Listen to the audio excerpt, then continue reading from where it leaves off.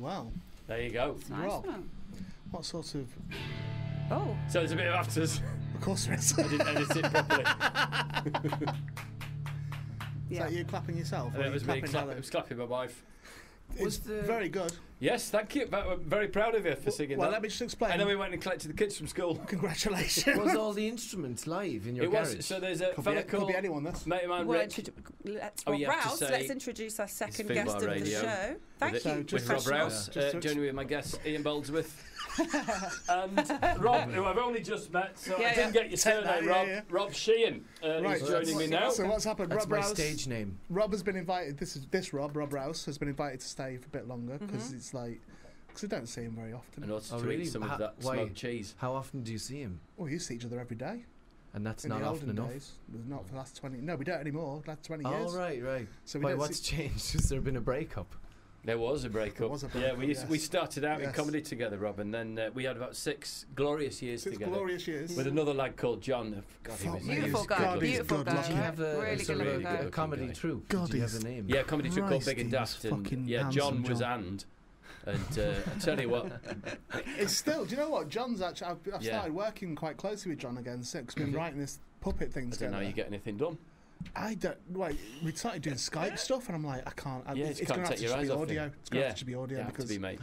Can't take my eyes off him. What are we talking here? Are we talking Kirk Douglas? Handsome? Yes. That's actually a good call. It's a great call. It's but a great starting very point. young Kirk Douglas. A young Kirk Douglas. I saw a documentary recently where they did a study on Kirk Douglas's symmetry, the symmetry of his face. And he was up there. If you're past 7 out of 10 in the symmetry scale, you're a knockout. I'm not exaggerating, and I won't say if Rob would back me up or not, but I think he will.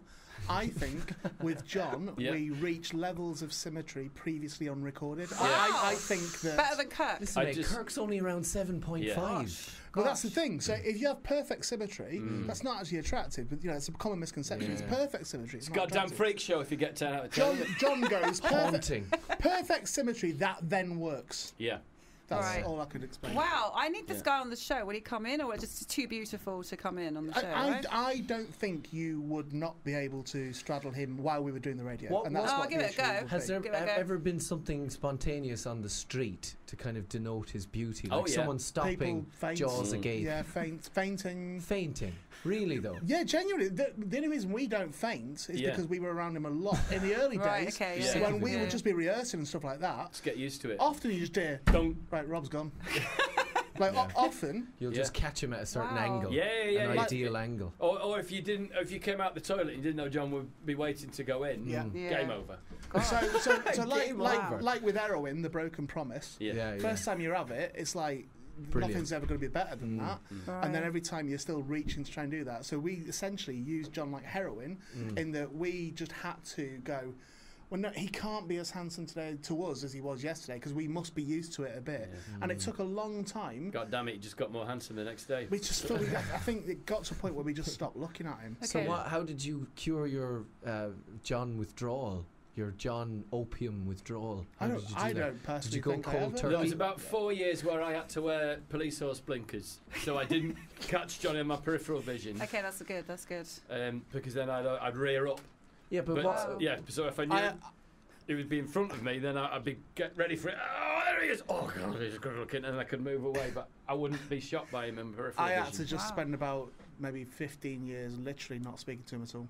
Wow, this must have been tough on stage. You know, you're kind of giving yourself Rob. extra labour. Yeah. Can you imagine this situation, Rob? Actually, I'm really glad Rob's come in because it's really helping us deal with it. I'm going to go Robert with Robert and Rob with you because it's two Robs. So Robert, so imagine the situation. It's genuinely true. I'd not seen John for I think it was 14 or 15 years, and then a mutual friend of ours died. She very much younger than she should have been, but she died. And so the first time I saw him in that time period was at a funeral for a friend that we loved very dearly. Emotions are heightened. Imagine that. Imagine being at a funeral for someone who you care about and love and miss every day now. Somewhere you're not allowed to get a boner. Yeah, imagine that. And then who should walk in wearing a suit, by the way. The best looking man in the entire unit. By the way, me and Rob Rouse are both historically heterosexual, so it's not anything like that going on. But it's just historically heterosexual. Because since ancient Greece, it's been in all the books. Because when things like this happen, you do then just question. Well, why am I feeling this way about a man when I'm historically heterosexual? Yeah, you probably have a tipping point. You know what I mean, of male beauty when you would get stuck in. If you could see his tipping point. I want to see it now. You're going to have to show me a picture. Is there a picture going to level up? Have you got a mixing bowl in your house? Yes. Right, it's like that, but with jeans around it. What the hell? That doesn't make any sense. That's his tipping point. That's his... down his pants. Down his front. Wow. It's like that. It's like a dome. I thought if you were to do that to Rob's pants over here, it would be catastrophe because the pants are made of leather, extreme biker leather. But I'll tell you as well, this is the thing we've not discussed so far. So, by the way, welcome to the show. But here's the thing that we've not discussed so far within this scenario. Because me and Rob have been speaking about this on the show already. Rob's got a bigger gentleman down below. Has he? Yeah, Rob has, definitely. Has he shown you in this radio studio? I've seen it in passing. When have you seen it? We always used to have wheeze next to each other. Oh yeah, it's wheeze next to each other. And we'd bathe each other sometimes. I've got a video of me washing your face. Face? Yeah, that was only my face. Is that what you call it? But you didn't have much on. We saw him in passing when we were getting changed and stuff. What about on stage? I've never seen yours. No, but I'm very guarded on mine. Did you ever incorporate it into a comedy sketch? No, very guarded. I'm not very guarded, but I'm very guarded. In fact, I bought some pants in America recently, which make my packet look a bit bigger. Really? Did you buy them in store? Yeah, they're called Hames. Did you try them on first? No, but I like the feel of them. They're quite silky. Someone online has said that they're like pantyhose, which I don't agree with, but I do think that they certainly are constructed in such a way that they keep the testicular penile area, let's call that a mound. The mound, yeah. Right. They keep that mound all in the same place, giving it a bit more bulge. Because I'm dreadful on the slack, like a wonder bra for your dick. It's exactly that. It's exactly that. How often are you in your pants so that people can see the bulge at its best? In my bathroom, I've got an entire wall of mirrors in my bathroom, and I often will just, when I put them on after a shower, I'll just have a look at that for a bit. My brother-in-law loves being naked, and even at the reception of his own wedding in Portugal, got naked later on in the evening. Just for no reason. What's that for? What's that about? I think he just likes to be liberated from clothes. Yeah, that's quite nice. As much as he can. Well, I might talk about this on next week's show, but I did quite a lot of skinny dipping recently and thoroughly enjoyed it. So Umbrella Academy Season 2 comes out on Netflix soon. Rob Sadly, I'm not naked enough. Robert Sheehan. The actor Robert Sheehan has joined us here in the FUBAR studio here, where you can say bottom or tits. Where everyone is naked from the waist down, oddly. And all this talk, all that's got to be said, all this talk about how beautiful John Williams is. Very good, Rob. Flipping heck. Robert over there, look at those eyes. You are, they're very, very disarming gentlemen. They really, thanks, very good-looking young lads. Is this how you lured John into your comedy troupe? No, well, not really. No, I mean that would be a coincidence. But I don't know whether you're looking to form another comedy trio, Robert. There's three of us here now. We've just met. We're doing all right on the radio. John's all the way down in Kent. Yeah, he's teaching. So. Right, well, yeah. Has he been kind of excommunicated from the London area because he was too bad for society? He kept ruining families. He was causing too many riots. Yeah. Causing too much extramarital love. But okay, I can see this three working here. A little menage, It could work, couldn't it? But we could be even more sidelined in this scenario. I just feel like the sort of sloppy seconds to John. Do you know what I mean? Well, we could probably get John. I can't actually remember who that other guy is I was talking about. John. a John tribute act. Could give you a ring. He could maybe give you a ring and talk you through it. What it is that he does. What he's got to do. And maybe some tips on how to finally leave. Because that's what he could. Me and Rouse will get on with like a bit of hair dye and stuff, and I'll try and young us up a little bit. Yeah. And we'll try and light it creatively. Yeah, we could do big and daft again. Creative lighting.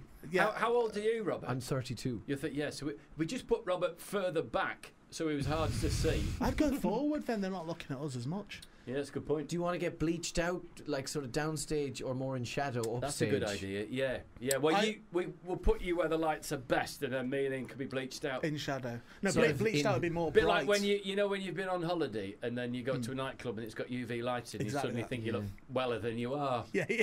Is that what the UV lights are for? I think it's what it is. I despise them with a passion. To make you look more well. Yeah. I think, isn't it? Someone told me that they put UV lights in a McDonald's bathroom so that heroin addicts can't find their vein. That's true. That's the blue lights. So they'll put blue lights in club bathrooms and stuff. Yeah, like UV. That apparently is it UV? Yeah, it's UV. Is it UV? Is UV. Yeah. So so you can't see the blue of the vein. That's what they're for. I thought it was because it was tragic, isn't it? Tragic. Yeah, I guess it is. It's tragic. But then again, who needs a big drug?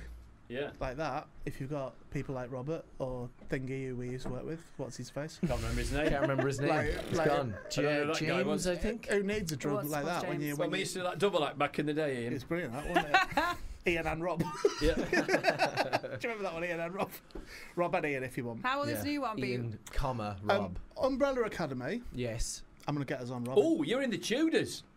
Do you know what? No, that had some slap and tickle in it, that one, didn't it? It did. I was 18, right, and I told all my relatives in America that I was going to be in the Tudors, and then they all watched it, and I was cut out. Well, yeah. Oh, man. No. I was cut out of it. Was it a slap and tickle scene?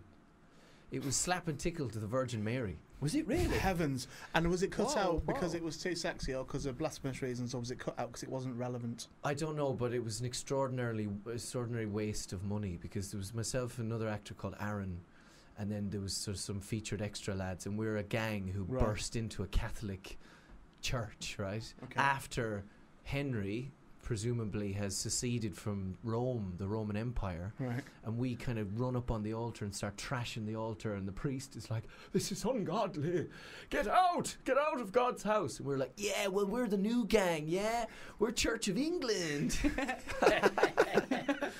And to be honest, I did the scene not really knowing what it was I was making. I was 18, and so I don't really understand the historical context of this. One of the best bits of advice I ever heard about acting, about that particular element of acting, of being cut out of stuff, was on the final Big and Daft show on BBC London, when myself and Rob used to present on BBC London. Nice.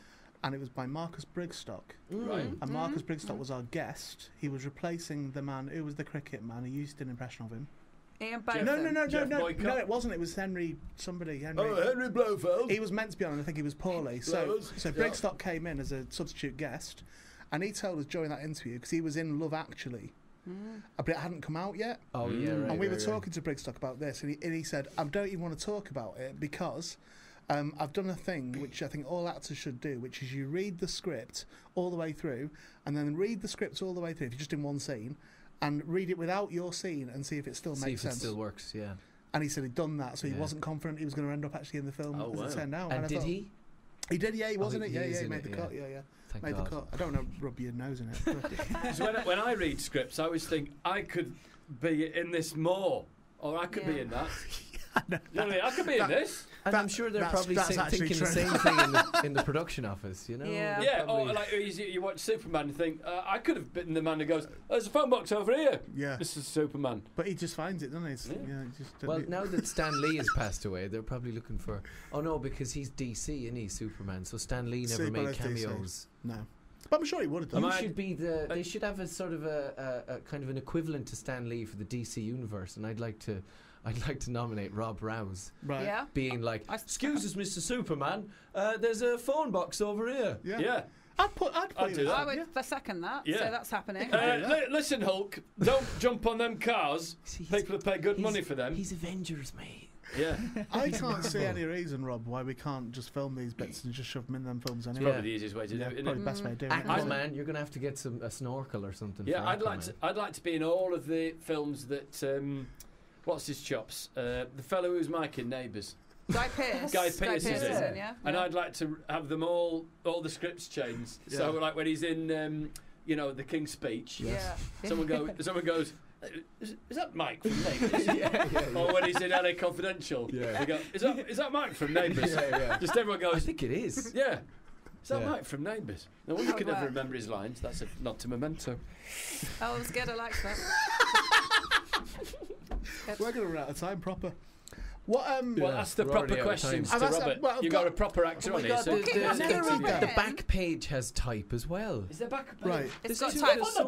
That's why I don't read them. Bio. It's too much, isn't it? I think because Robert has just popped in, let's substitute. We'll go to a song. We'll get Rob out. We'll get Kim in. We'll have Kim and Robert. No, I'll go. Yeah, I should go. No, I'm with Natalie. I think I've taken up far too much of your listeners' time. I don't want. Right. So this is. Well, I'll see you in a bit. You're coming to the show, aren't you? Yeah, I'm coming. He's just waiting for you to get us so you can get a lift with you on the motorbike. I imagine.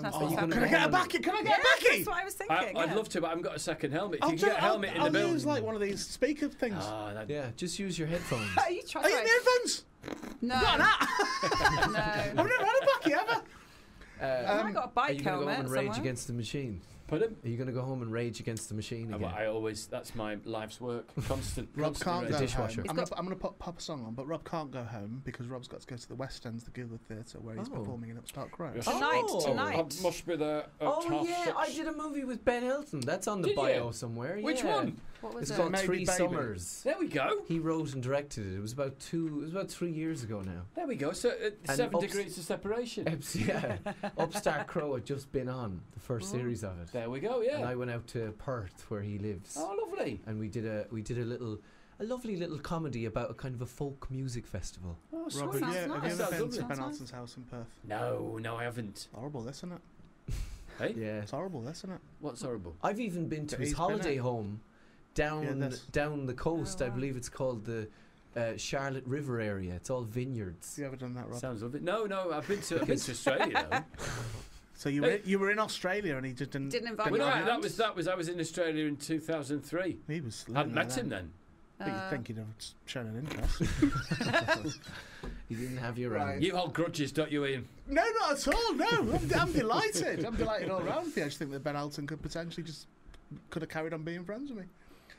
Right, so I'm gonna. I'm sure he still is friends with you. No, he is. Very much so. Yeah. Is he in the UK, Rob? He's just gone back to Australia to finish his stand-up tour. Oh, because I'm coming tonight. Yeah. Has he gone he to said Australia? That's why he booked all the Australian leg in. It's early, I believe. Who are you playing in Upstart Crow? I play a character called Bottom. Bottom? Who is Shakespeare's manservant. Yeah. Might as well just send Kim Newman home, I reckon. We'll get Kim in. We're keeping Robert. We're keeping Kim. Yeah, so that's what we're doing. Rouse is dismissed. So Rouse, you're out, but I imagine... Can I eat a piece of cheese before I go? Yeah, please have some smoked cheese. When did it... So Rouse is going. April. Yeah. Robert, you're going to move to Rob's I'll shift over to Rob. Kim Newman's coming in, sitting there. Robert, it's been really nice to meet you. I'll shake your hand before I start eating cheese. Yeah. Party atmosphere. Good luck with everything. Yeah, have some cheese. Yeah, oh, it's weird, isn't it? No, it's not weird. Try the cheese. It's really nice. Try the cheese, Rob. There's another 2 minutes gone past now. This is for those of you listening. It's a pack of cheese. It looks slightly manufactured. It looks horrible, doesn't it? No, it looks a bit like Easy Singles, but nothing to do with without me. the, it's got chilli in it. Packs. I brought in. Natalie brought it in. Thanks, Robbie. Right, back in the studio now. So Robert Sheehan remains with us. Mickey Cohen was not a man used to being shaken down. Are you genuinely going to read L.A. Noire out live on the radio? You give it proper Kaufman. Just one chapter. Oh, right, okay. We're also joined now by Kim Newman as well. Hello, Kim. Hello. How are we? I'm very well, thank you. Marvellous. I'm not sure about you. Actually, do you know what? Here's the thing that's going on, right? Rob Rouse has left now. He's gone off to the West End to do his play. He's getting changed, just getting changed. Of course, he does it on purpose. He talks about John, but he shows himself off as well. Yeah. It's been a bit ramshackle, this show, for many reasons. Fair enough. Very rare I'll have 2 guests in at the same time. It's happened twice. We're counting on you, Kim, to bring a bit of structure. There is a degree of that. Good. Yeah, well, you're a critic, so you Everybody's a critic. Oh, nice. Unfortunately, I actually am. Yeah, but so you should be able to work this out. You should be able to seize control of this because you know how this is done properly. What do you critique usually, Kim? Movies and what have you? Yeah, movies mostly. Nice. Anything good recently that I should see? Anything obscure? Well, we're just out of the awards season, so I've sat through enough worthy biopics of people who suffered. How boring and tedious. Right, yeah, and we're into crappy horror movies they don't even show to the press that I have to go and see. I've done one of that. So I was going to say, talking about that, Kim, Yeah. there's a film that's coming out at the moment called The Parapod. I don't know if you're aware of it. It's not called that. The Parapod. And I'm sick of it being called Sorry, that. The Parapod, it's the called movie. The Parapod movie. The Parapod movie. And people keep 1 hour cutting out movie 48. out of it. 1 hour 48. 1 hour 40. It's a bit long for a horror movie. Oh, well, it's not horror. Yeah. It's not horror. Documentary. Ghosts. Ghosts. Yeah, it's not horror. Is that your thing? The documentary, not horror films? Will you critique? I would watch it. You would watch it. How many stars? We're not watching I don't do star rating. Well, let's do it just for today.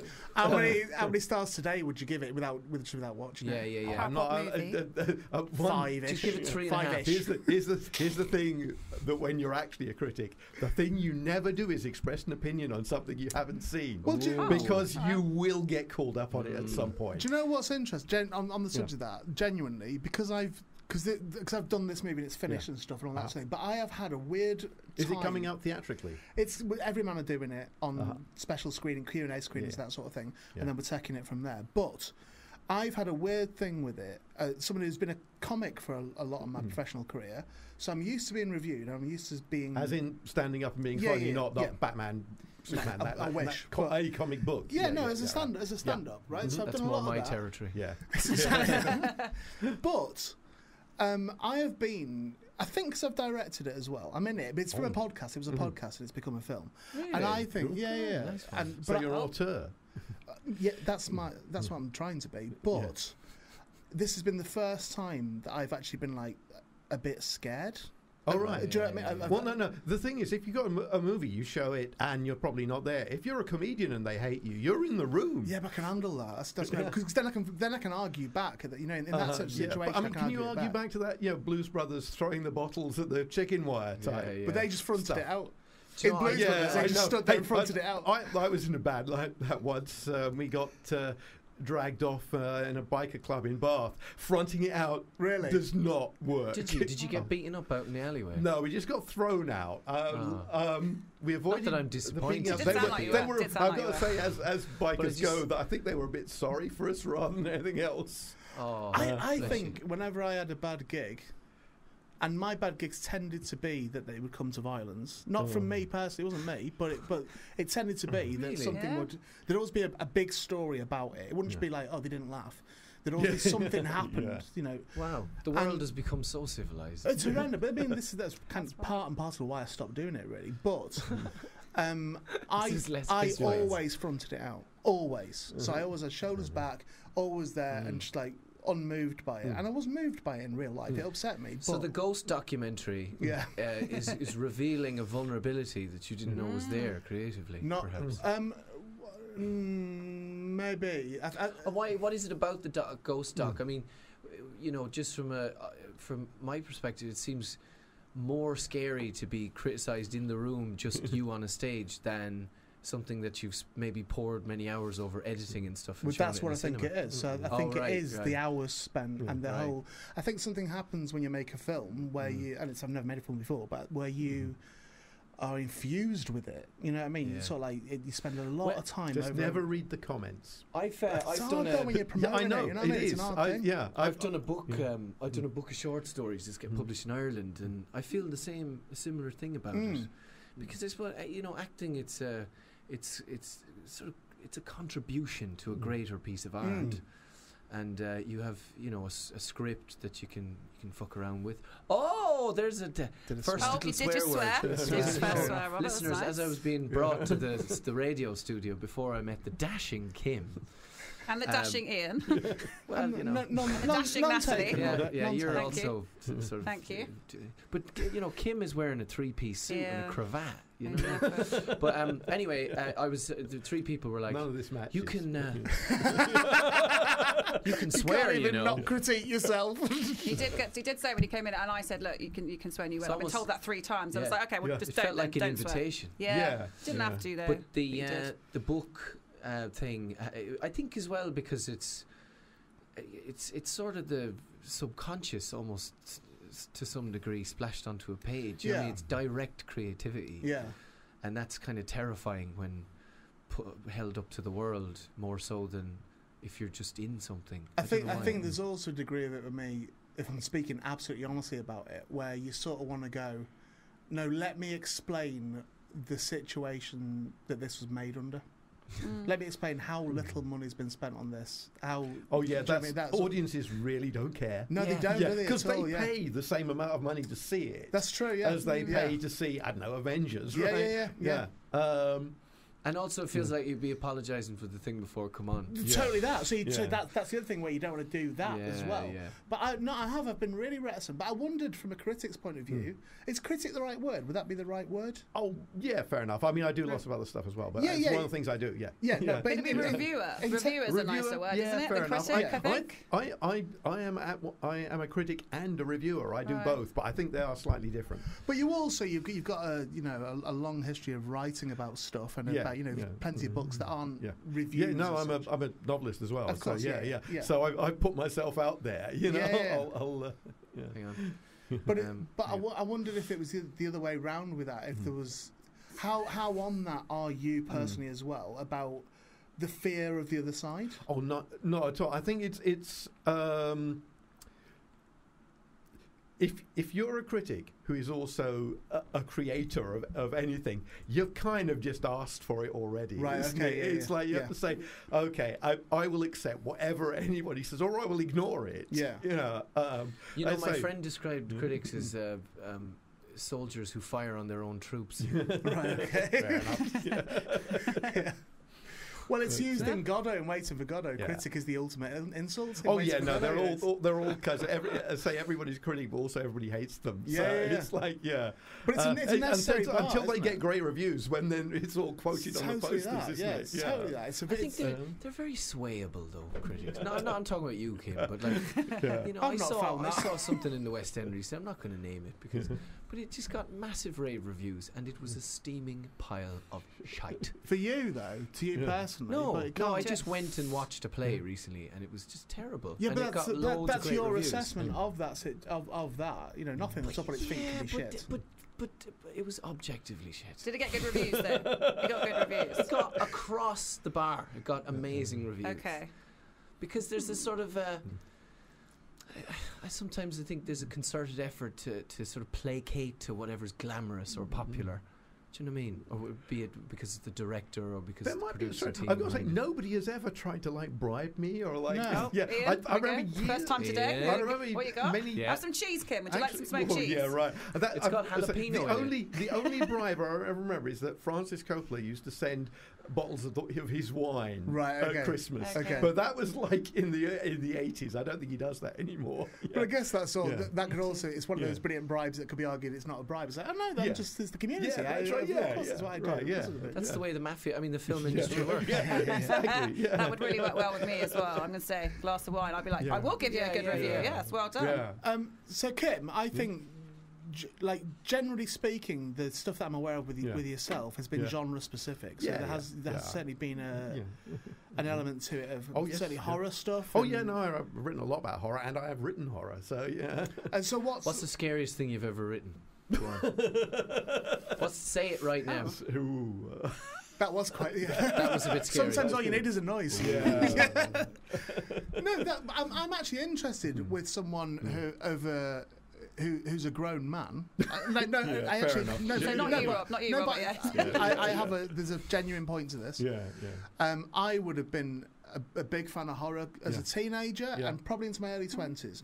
I think then subsequently, as a bit of maturity sets in, this is from my personal experience, I find it less and less palatable. I find how the world is, it makes it less palatable. I now struggle with horror films, generally speaking. But I'm like, I don't want to see that. I'm just not. Do you know, there's a good renaissance of horror. I'd say horror noir, Kim. Would you agree? Yeah, that's like right Robert Eggers' work. He did The Witch. Absolutely. The Lighthouse, which I was a bit less impressed with. But also Babadook. That's a fantastic new horror movie. Very good. Because it's. I think there's with Babadook anyway, there's an unreliable narrator vibe going on where there's someone having a nervous breakdown and you don't know whether her horrendous delusions have any sort of substance or she's just going on a mad But it's also, do you know the whole beautifully shot, the cult around Babadook and all the things, the curse of the Babadook and all that sort of stuff. Go on. No, it was. There's an argument that it was a genuine book. A bad book. No, that it was a genuine. Because it's an anagram of that. That it was a genuine cursed book. Oh, wow. That was basically destroyed all copies of it, and one copy survived, and that was I can't remember what this was. That's really okay. But there was the filmmakers had this book or something. And if you look into the mirror, and say Babadook. It's all right. He'll appear behind you. There is I don't believe in curses and stuff, but there's a maintained curse of the Babadook. I think the book is called the Babadook. Babadook, I think it is. Babadook. Yeah. I believe in curses, but from just a language way. Like spelling. When you spell a word, it's interesting language semantically, isn't it? Because if someone comes in and they have a Wildian ability at language, you are somewhat under their spell. You know what I mean? So not in a kind of a magic hocus pocus kind of way, but in a human beings are very influenceable by language. Is influenceable a word? It sounds It is right. now, baby. That sounds good. That sounds good. Kim, are you going to critique that? No, I'm fair enough. Kim, give it. I'm all right Mark's with out 5 for that word. What do you think, Kim? Could it catch on? Yeah. I think so. Yes. Try spell checking it. Is it a common thing? The thing that I described though, of somebody falling away from horror. Oh yeah, it probably is. Is that a common thing? Yeah, I think there's a certain type of the idea of horror as a teenage ritual is quite established. Yeah. But then again, I'm talking about slash and gore stuff. But there's a certain type of horror that you don't get until you're older. In fact, the Babadook's a good one because it's kind of most scary if you've had to deal with a toddler, isn't it? Right. I mean, to me, the scariest scene in that film is the one where the kid's just kicking the back of her seat as she's driving home from the party. You think there is nothing she can do that will make this one better. of the few scenes that's out of the house. And she's just... And it's just... And Stephen King said this thing, like, you could never understand the Amityville horror until you've bought a house. Right, okay. Until you've been through all that. And that it is one of the worst things you can do anyway. And then it's like you go in there and suddenly the basement's full of slime or whatever. And that wasn't on the survey. I'm going to say something controversial now, Kim. You ready? Yeah. The Shining. Didn't find it that amazing. All right. Interesting. For what reason? I don't know, it's just like, this is going on a bit now, isn't it? Now, would we not argue, though, that The Shining would loosely fall under the category of horror? Yes. And it's fairly centrally horror. No, but I think that's the different definitions of horror. Kim, passes that glass of water there, would you? So if I think of horror, I'm thinking Nightmare on Elm Street, Friday the 13th, that sort of stuff. So I would still find the films that aren't that palatable. I'm fine with that. Yeah. It's it's a lot of blood and gore and that sort of thing, and senseless violence if there's any other sort. Yeah. But I think The Shining, even though I'm not particularly, I hear what you're saying. I'm not particularly a fan of it. I suppose the acting, for me, a lot of the acting is hyper real. Yeah, but that's a watchable thing. They've been poked with a cattle prod for several hours before those performances have come out. Well, he decimated that lady, didn't he? Shelley Duvall, he does, doesn't he? It's quite so many takes and But I think it's dated slightly. Yeah, what about the Ewan McGregor who was in the sort of sequel? I haven't seen it. Don't know. How was it? I liked it. I mean, what's his name? Mike Flanagan, the director. I think he does interesting things with it. I think it respects the original and goes off in a different way. It's got a good villain. And I think horror quite often depends on its villain. My mate Joe is a real horror nerd, and actually he's someone who has maintained his horror devotion up into his late 30s. Right. And he really liked Dr. Sleep. I was quite surprised. I think it's Rebecca Ferguson is terrific. The kind of vampire character. I think I've not seen Dr. Sleep. I would imagine from my experience with things like that, it's the sort of thing where I would go, I have no interest in that at all. I won't even watch it. I couldn't care less. I don't really care that much of the original. I don't care about it. That I'd then see and go, that was one of the best ones I've ever seen in my life. Do you know what I mean? That happens to be quite a lot. Because I hate their doing. What about what's his name? Ari Midsommar director. Astor. He's the darling of horror as well. What did you think of that film? Absolutely loved it. Yeah, okay. What, Midsommar? Yeah, because he saw it before me. Hereditary as well. Yeah. Ian said that you said you sat in the car afterwards when you saw Midsommar. I couldn't drive. And when I saw it, it was like, what the hell have I just seen? No, it's genuinely But I loved it. I actually, after Midsommar, I hated Hereditary, but I think the reason I hated Hereditary is because it was too... I fucking hate this word. Too triggering to me. Okay. I felt like it was something... There were horrible things happening in my real life at the same time, and I was like, I don't want to see screaming and shouting. I don't want that. So I didn't like it. Yeah. I could see it was structurally intended to be a great film. It was repulsing me. It was kind of a horror riff on grief, wasn't it? But Midsommar, I went to see. Absolutely loved it. I loved the pacing. I'd have happily had it going for another hour, even though it's a very long film already. I haven't watched the longer version. I will. I didn't know there was one. Yeah, there is. The Blu-ray's much longer, but It eventually becomes nighttime. Yeah. In the long version. When I left, sun's going down. When I left the cinema, I was very aware walking back to my car. I was like, I don't feel right at all. I feel like I've got motion sickness or something. Like, what's that smell? And I paid my ticket. I paid my ticket to get into the car, so I had 10 minutes to get to the car park. Sat in the car going, I don't think I'm safe to drive. I felt really genuinely sick. Well, I felt dizzy. I think that's good. That's great. Because it's mesmeric, and there's so many things just subtly moving on the screen. I felt like properly dizzy and properly like... And kudos to the actors in that. Yeah, amazing. Jack Rayner's a mate of mine. I had no idea he was in the film. He's an Irish lad. Yes, and he plays her partner in the film. Right, okay. And he popped up and I went, only because I know him, and when a familiar face pops up, you go, I'm going to have to work twice as hard to suspend disbelief here. But actually, I didn't. It was just... I thought he was fantastic. Very good. He wasn't a great guy in the film, as I'm sure he is in real life. He was good acting. He was you were kind of rooting for him, even though he was this sort of lazy, unimaginative guy who was just doing his best with what he had. But the thing in that character, Midsommar, he wasn't an out-and-out villain. No, he was quite likeable. But I think he was. I think, like in social media, he's presented that way. Like, this is a feminist thing about it. It's like. But he wasn't. Yeah, he wasn't that bad. He wasn't bad at all. From his point of view, he's completely reasonable. Yeah, and he was drunk. Exactly. It's her Didn't need to end up in a bear suit, did he? No, exactly. I don't think we should set fires people. No, I don't think so. No, Florence. She's had a great. Florence, is that her name? Florence Pugh. Florence Pugh. Weirdly, with Florence Pugh, I saw the trailer. My first knowledge of her was I saw the trailer for what was Stephen Merchant's. The Fighting with My Family. That film. I saw the trailer for that. And honestly, and this isn't something that I generally do, and I try and stop myself doing it. I was like, I saw it and went, she's a fucking awful actor, that girl. I think she's dreadful. Just the trailer.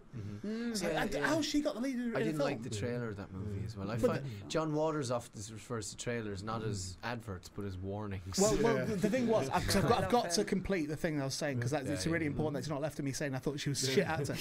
I saw that movie. I saw Midsommar first, and thought she was just fucking blew me away. Her performance. And then I saw Fights with My Family. I was like, oh, she's brilliant in this. And it just shows you how you can either yourself bring something to it where you're like, you judge it wrong, or it's a bad trailer, or whatever the reason is.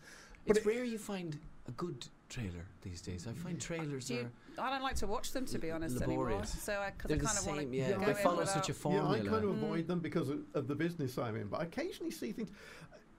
Not a film I'll stand up for, but the trailer for American Sniper is brilliant. Okay. Because it's really unusual. It's just a 3-minute clip of a scene where the main character is in a horrible quandary, and it ends before showing you what he does. Well, okay, yeah. And it's like no clips of dramatic moments or shouting Oscar clip scenes or whatever. It's just simply a 3-minute short film almost, and at the end says, what do you think happens next? Okay, that's good. And I thought, you don't see trailers that do that anymore. Because that's quite TV in its aesthetic. They're building intrigue for a cliffhanger so that you'll watch the next episode. Exactly. On the century. And another one I like, it's a while back now, it's a Brian De Palma film called Femme Fatale, which is really complicated. And it shows you the whole film on fast forward. And then says, you have watched Brian De Palma's new film. Okay. Cool. Now you have to see it again. Yeah. And so it's kind of given everything away, but it hasn't. Yeah. Do you know what the best trailer I ever saw was The Happening? It's up there. M. Night Shyamalan. The one nobody liked, although it's not that bad. But Well, I remember just not liking it at all when I saw it. But the trailer I thought it felt genuinely new, genuinely shocking. There was something like, I need to know what's happening here. Are there certain filmmakers who maintain dominion over their trailers? I think quite a lot do now. Although in a way, the best trailers were done under the old sort of studio system, where some crazy editor would come in and misrepresent the film horribly. Right. So Joe Dante started out editing trailers, and he always used to splice an exploding helicopter into everything. No matter what it was, he had this shot of an exploding helicopter. Miss Marple. There it would go in, and it would make the. So was it just stock footage? Yeah. Is that stock footage? Well, on the promotion tour of a few things, I've gotten wind of the fact that the trailers go through a real sort of trial and error process with studios, and they show them to lots of people, and they mark their moments out of 10, and they do like massive kind of focus groups before they unleash them on the world. Which is tough, because you don't really end up with something intriguing.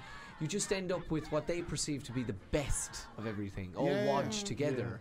But you also got that thing recently, was it the trailer for Sonic the Hedgehog, where they ended up remaking the film because people hated the trailer so much. I think they did it with Cats as well. They redid some of it. And of course it didn't work with Cats, but Sonic's been a huge hit, although nobody thought it would. So obviously whatever they did after the trailer worked. Wow. Well, look, we're out. What did they do, Kim? Well, literally, I think they took his. We have to end the show, guys. We're out of literally time. Got seconds left. Thank you for coming in. Thank you very much for coming in, Kim Newman. Thank you for coming in. The event that we're going to be speaking about, 27th Thursday. Oh, that's right. Yeah, this Thursday coming. Yeah. Shout out to Dracula and Beyond, and also Robert. Thank you for coming in, man. And right, the Umbrella Academy. Is there a release date for that second series? It'll be on the PR team. It'll be on when it's on. Yeah, beyond. You'll see billboards of our face. face. Be everywhere. Thank you to Rob Rouse. Thank you, Natalie. Thank you, Ian. We shall see you again next week.